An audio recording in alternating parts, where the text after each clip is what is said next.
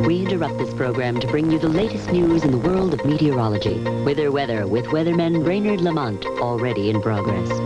Oh, it's raining frogs in Calaveras County, and the folks out there seem to be taking it in their stride. Fine people, love them to death. Oh, have I mentioned Winona Wyatt? It's a double celebration for her out in Guadalajara, Maine. She is celebrating her 100th birthday and graduating from taxidermy school. She sent me this. A stuffed lobster. You gotta claw your way to the top. Way to go, Winona, and thanks. Now, back to the weather.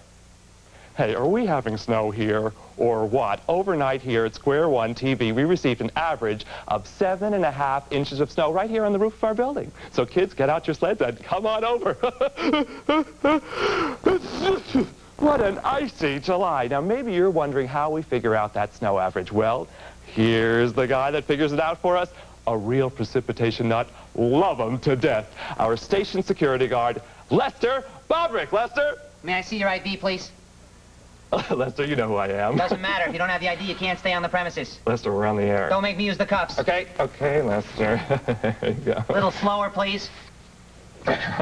Thank you. Please wear it at all times. And now, Lester, about the snow. Oh, yeah. Well, see, what I did was I went up on the rooftop of the station, and I took my official security guard yardstick, batteries not included, and I measured the snow in 6 different places. Now, why 6? Well, you may think that the snow falls equally all over the rooftop, but in actuality, it is not the same depth all over the roof because the wind blows it all around.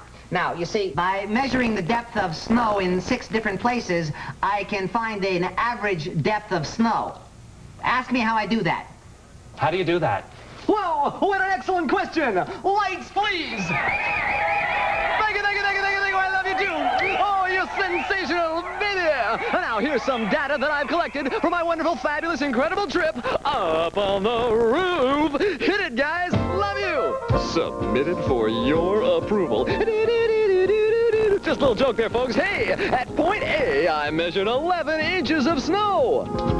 At point B, 7 inches. On the way to the other side of the roof, I slipped. But hey, no problem. Didn't hurt one bit. I got my act together. And I measured 12 inches at point C. And only 1 inch at point D.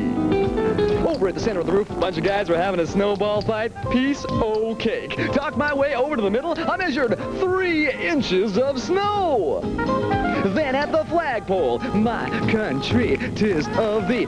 Interpretive version, folks. 11 inches of snow. Lights up. I love you. Please. Hey, yes, so I add up the numbers here. For a total of 45, I divide that by the number of times I measured the depth of the snow, 6.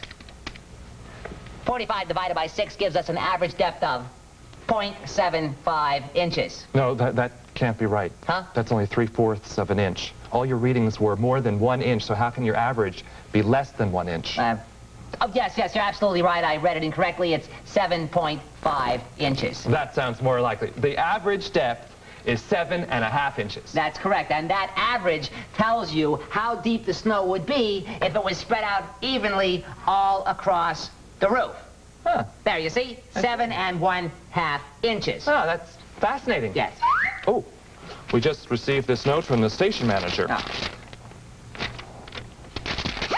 While you were up on the roof, someone stole all the typewriters from the newsroom. Oh, dear. Well, I'd better get on that case right away. Thank you. Goodbye. Yes, well, thank you, Lester. Yes, and don't forget to sign out. Sign out. Goodbye.